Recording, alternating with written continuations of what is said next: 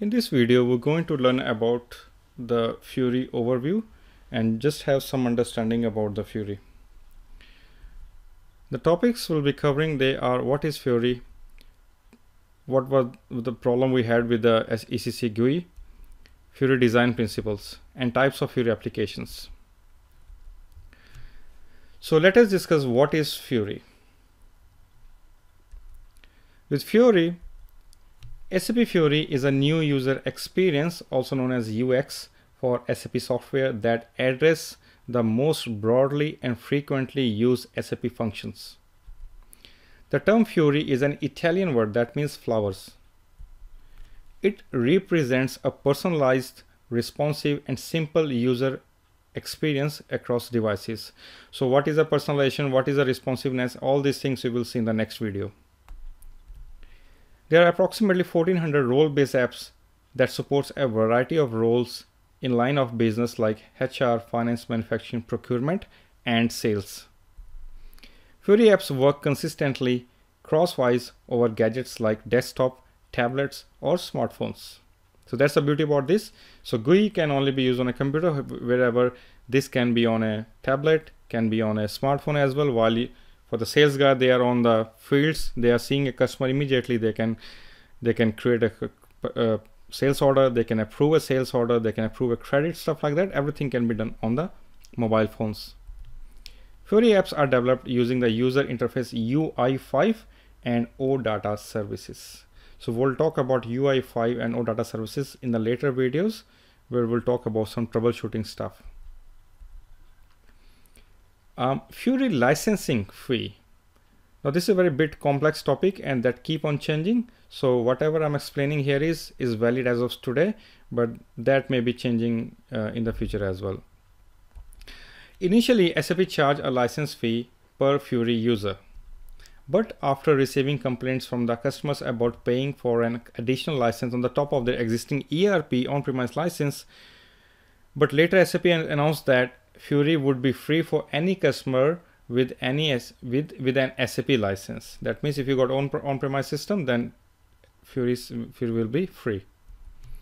The decision resulted in increased market demand for Fiori-based custom UI5 applications.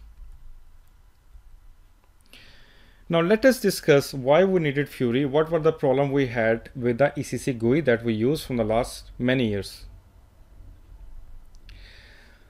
Old SAP GUI can only be accessed with the desktop GUI for most transactions. As we know that we need a PC, we need a laptop to access the GUI screen.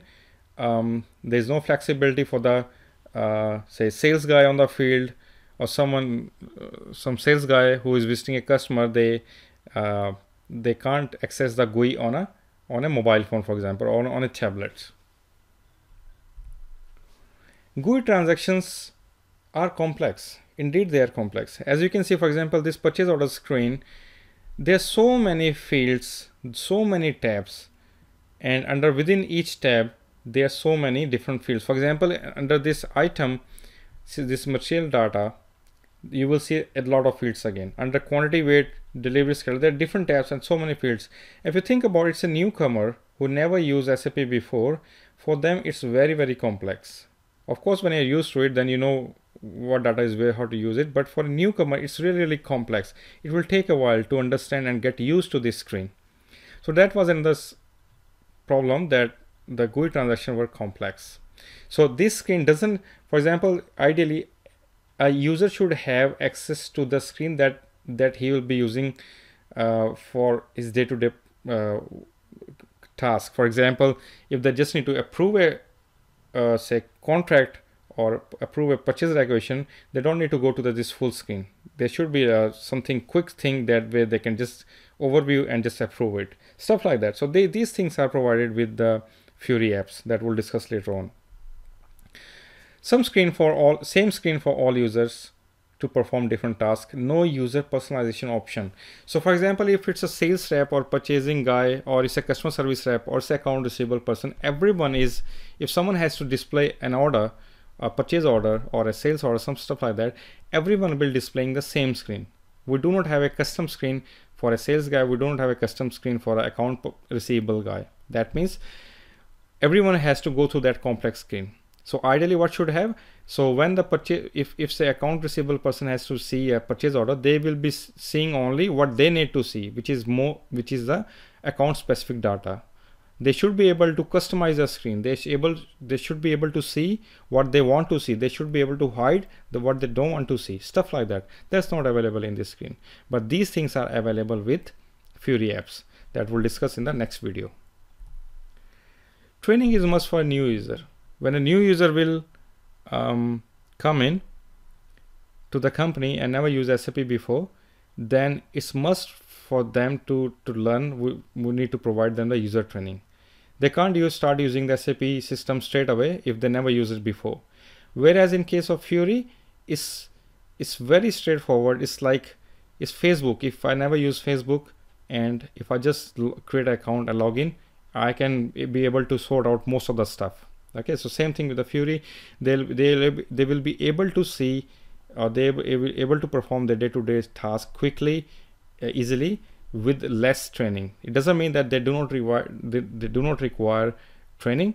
They require very minimal training, or they can also work out most of the stuff themselves as a new user. System doesn't guide where the problem is. For example, this is called embedded analytics that we'll discuss later on. What embedded analytics is the SAP's next generation analytics capability that can be achieved within SAP S4HANA. With this capability, the user community and the IT developer can perform real-time analytics using the live transaction data, merging large number of tables and millions of rows on a fly. So this will be doing the calculation on the fly. With embedded analytics, you can also be able to drill down within a report, and system will tell you where the problem is. Okay, so again, we'll talk more about it later on. Now we'll discuss. So these were the problems we had with the traditional ECC GUI screen. Now we'll discuss about the Fiori design principle. So with Fiori, it is role based. That means user will access screen as per their role, like reps or HR manager and all that. So it's a completely role based. It's very responsive. It can be used on the PC, it can be used on a tablet, can be used on a mobile phone. It's very simple. It's very quick and easy to use for a newcomer as well. It's coherent. That means it's intuitive and consistent response across all platforms. That means whether you access it from the mobile phone, whether you access from a laptop, whether you access from a tablet, the response and the consistency will be always the same. And delightful, that provides pleasing user experience. Now we'll discuss about types of Fiori apps. What are the different types of Fiori apps? There are basically three types of Fiori apps. One is transactional, and then we got Factsheet, and then we got analytics. So let's discuss one by one. So what is transactional?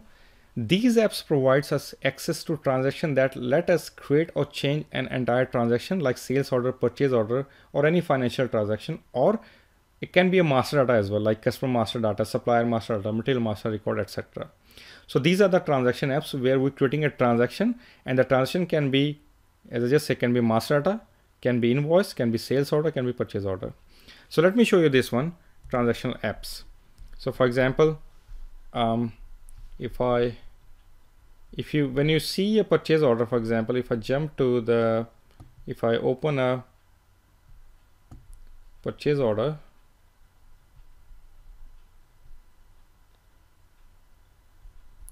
manage purchase order,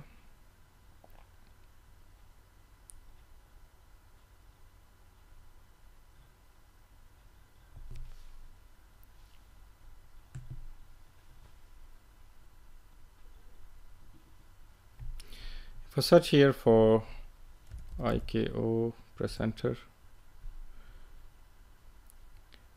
so it will show me all the IKO linked purchase orders. If I open one of the purchase order, so this is your transactional app, right? So for a purchase order, same way, if I open a supplier, then if I click on this supplier, then that will also show me a supplier screen or the supplier master data. That's also a transactional app. If I click on this a material link. It will open the material that will show me the material master record. That's also a transactional app. So these are the transactional app. Just trying to open the material master. So let me go back to the screen. This is the transactional app. Then we got analytical apps. So these apps provides us insight into real-time operations of our businesses by collecting and displaying key figures directly in our browser.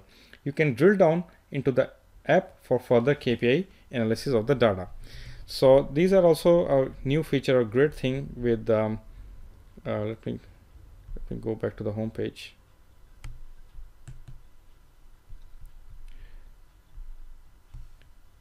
If I go to the purchasing analyst screen, here it will show the analytical apps.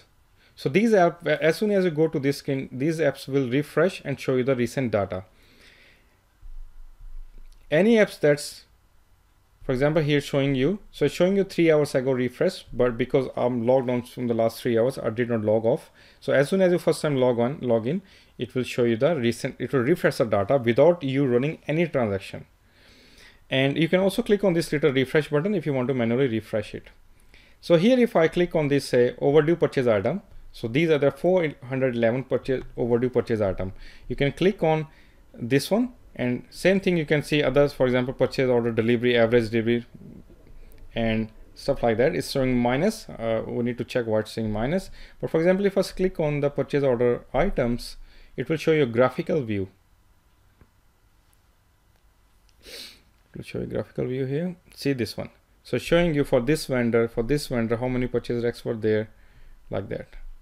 And on the here at the bottom you can see all the vendors, or on the top it's showing you the net value in euro, stuff like that. You can also click on any of this. So for example, if you want to click on this 32, what is 32, you can click on it. It will jump to the detail of that screen. For example, it's asking you want to sort it by plant, by purchasing group, purchasing category, material group. If I say by plant, it will show me the data linked to this vendor by plant. So showing you more details about this one. So you can do some more analysis. If you don't know what this app is all about, I'll show you later on where you can find the information, but I'm just showing you a quick overview. Here you can also click on this tabular view. If I click on this icon, it will show you a different view. I can go back to the old view. I can click on this button to export the data to spreadsheet, and there's some settings. If I click on this setting, it will show you some settings. For example, what you want to see, what you want to hide. For example, I want to see the calendar month. I want to see the company code. I can add them and I can say OK.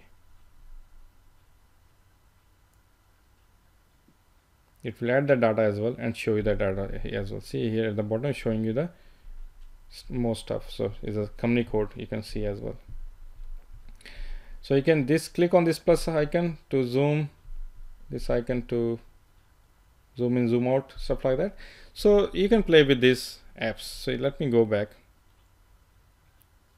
Same goes for example, if I click on see purchase order delivery, average delivery time in days. So it's showing you -19 because I think it was because I created some orders and immediately I migrate them. So even though they had say 5 days or some delivery time, I immediately migrate them. So if I click on it, it will show you that data as well.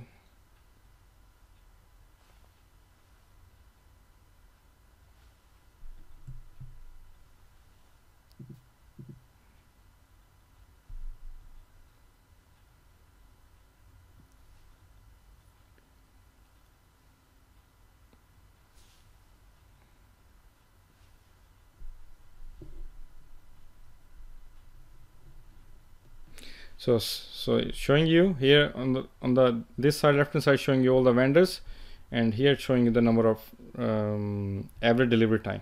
So you can click on anything. For example, this one, you can jump to the next screen, stuff like that.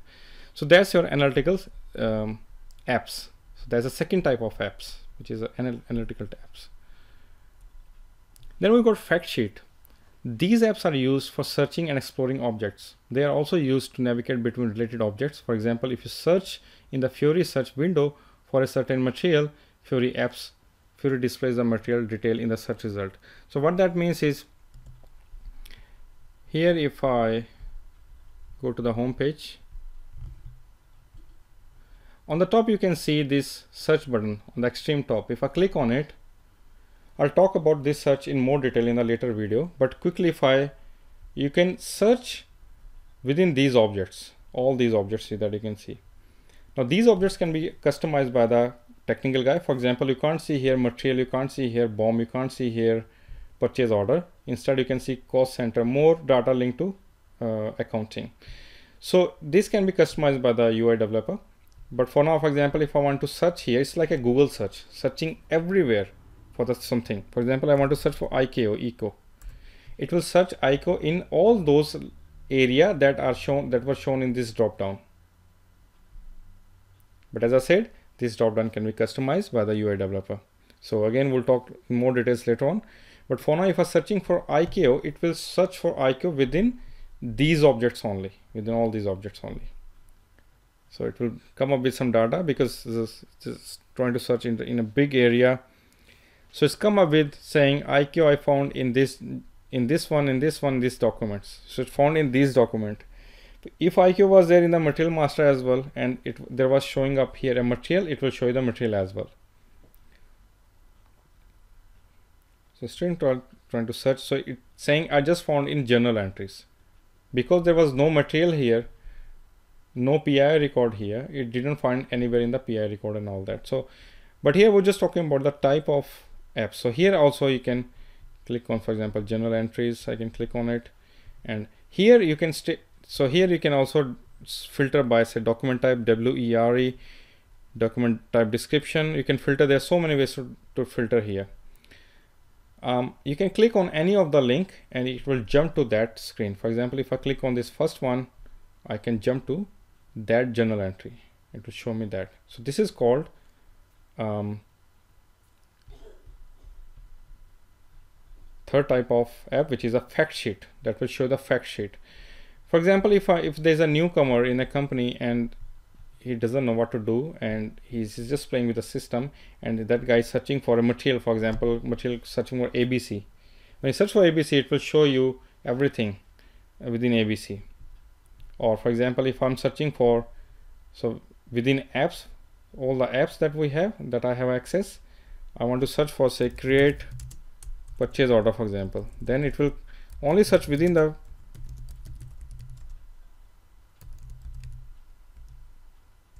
apps and show you all the apps that are available like this. So that's very handy, especially for a newcomer who doesn't know where to look for the data. They can search here like a Google search. So that's called fact sheet.